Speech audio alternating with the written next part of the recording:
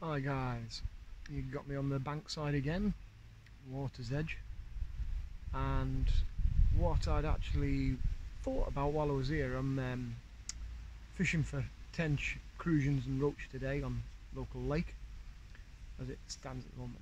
Behind the camera, literally, I'm fishing down that margin, that way I can look at you and look at my float pretty much at the same time. But what I'm going to show you in a moment, when I've had this put in, is a landing net handle that I recently purchased, just to replace one of the old ones I had. I had an old Maver Match, I think it was, 2.5 metre telescopic, and it had seen better days. I'd lost the end of it, and it had also started to crack around one of the seams, if you will, or one of the parts where it goes inside itself. So I looked around for 3 metre handles. Now I like to use a telescopic rather than a pull apart or a put apart. Just personal preference, I've always used telescopic because I find that when I'm fishing areas that I've got a tight banking behind me or anything like that, I can sort of have the telescopic set loosely and still be able to extend it fully to land me fish, and then pull it back while pulling the extensions in and compact it back down to size again, so you don't have to sacrifice or start pulling apart and adding pieces to a landing net pole while you're trying to use your pole. Alright if you're on a rod, I suppose, but on a pole not so easy.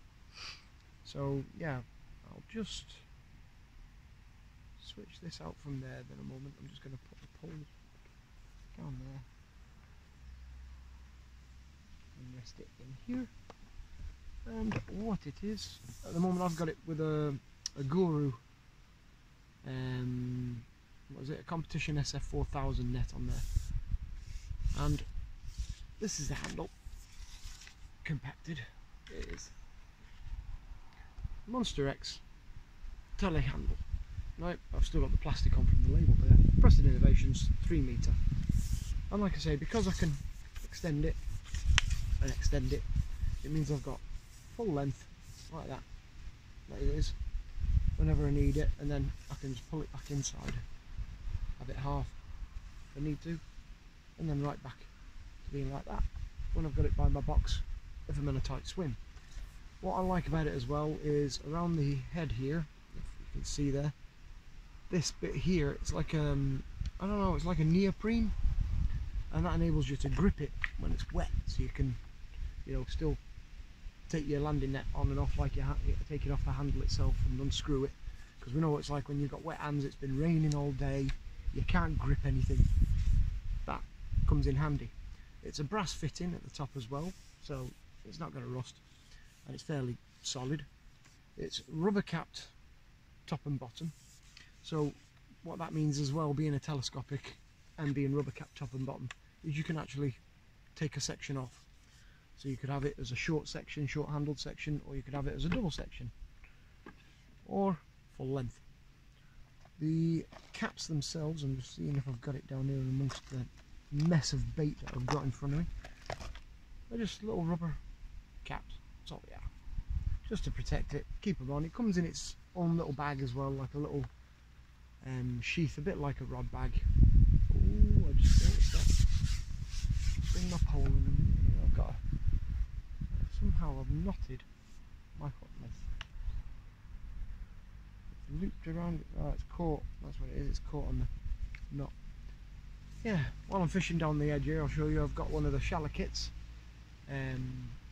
teamed up with a, I believe the elastic is the Daiwa Hydro Elastic 1011, I think it is, white, which is perfect for on here, because I'm not going to, well, there is some big fish in here, if you will, but nothing monstrous. It might hit a tench of about 4 or 5 pound, and this should handle that easy enough.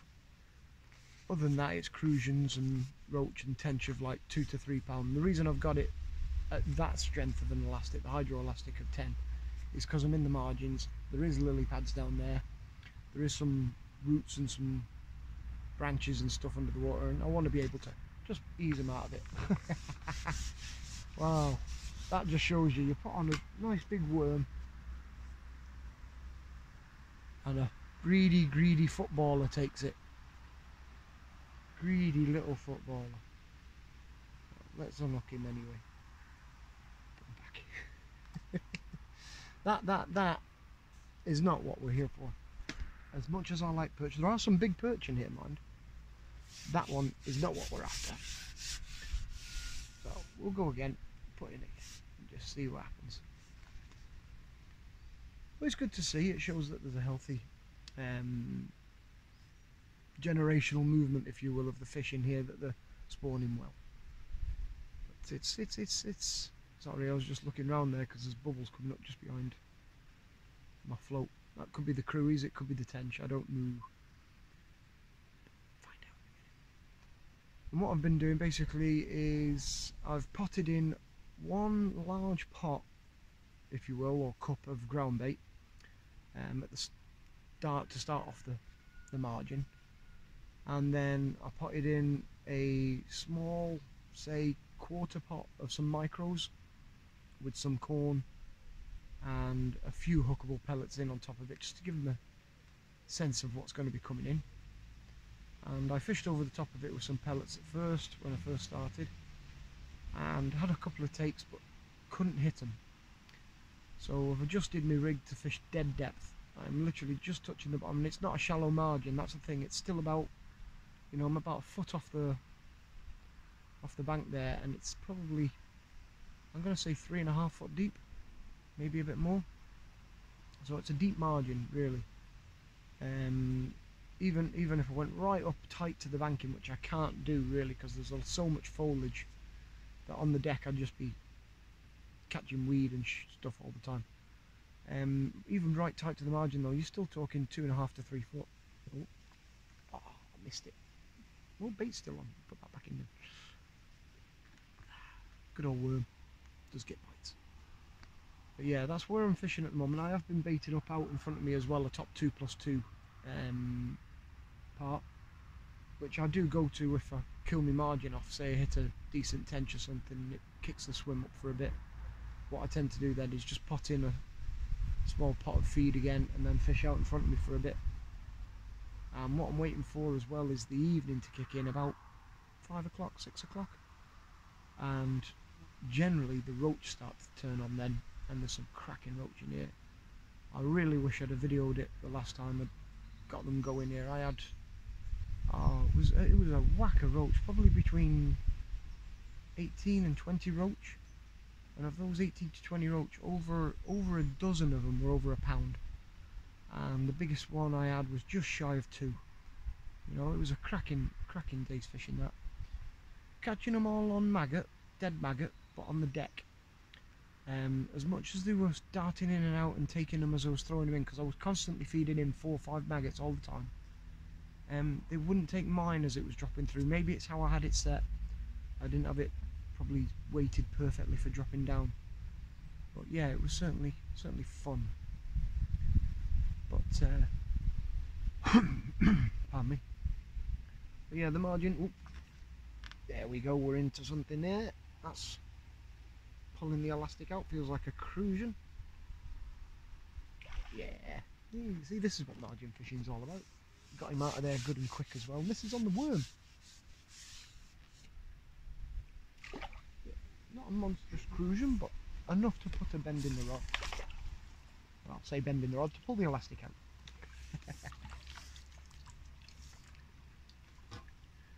And there she is. Dink. Beautiful crucian. Probably getting on for what? 8 ounces? Somewhere around there. Maybe 10. Missing a bit at the top of the tail there, but other than that, beautiful fish. That's what it's all about, catching them. Put him back straight away. Therefore he's not suffering. Because it has been quite warm, I don't like keeping him out of the water for too long. And get that worm. And what I'm going to actually do is chuck him in down there. And let's put a fresh bit of worm on this time.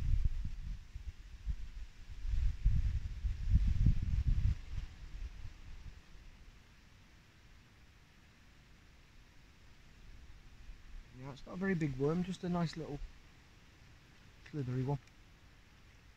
But if the fishies are down there, that's what matters. Oh, before I do that, I'm going to pot in a few more micros. Here's my pot, it's just a tiny little gripper pot, like that. Just going to put in enough micros to fill it like that. And that's it. Just enough to keep introducing that little bit of bait. And because it's such a small area that I'm feeding in, it keeps them concentrated.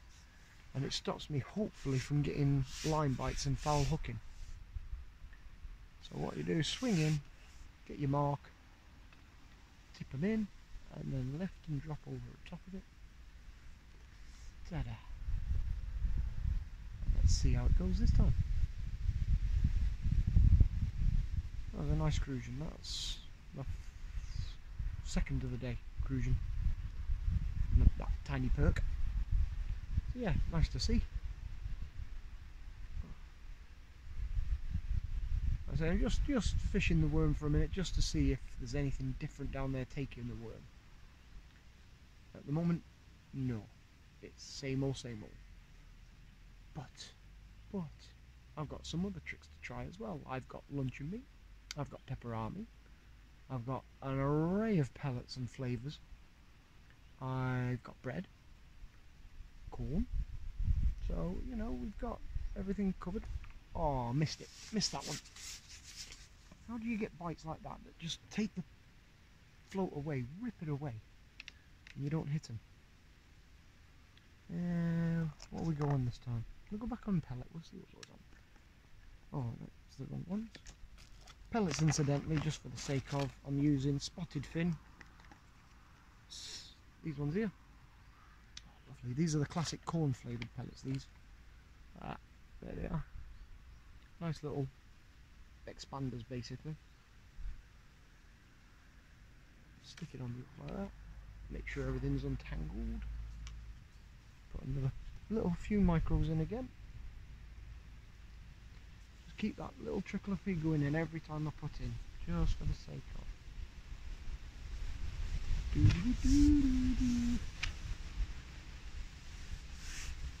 we go. Anyway, as I was saying, yes, that's the landing net handle. Very good bit of kit, very strong. I have had it now for quite a few weeks. I've used it in a few matches. It's, you know, lifted carp out of, you know, 4, 5 and 6 pound, no problem. Blimey, I've put that pellet on and getting a bite straight away. Left it, hopefully it's still on. The other thing I want to review that I'll be doing soon is new keep net that I've just purchased, which is the new fish shorty. Very impressed with that for the money, very impressed with it. I will show you that. And maybe coming up soon I might be purchasing a new short feeder rod, and hopefully at some stage getting myself a trolley to carry all this gear with, because my carp barrow doesn't do the job, and as much as I enjoy keeping fit, I don't enjoy walking up and down to pegs 4 or 5 times in a single session to carry everything. So there you go. I'll leave yous at that, and cheery bye.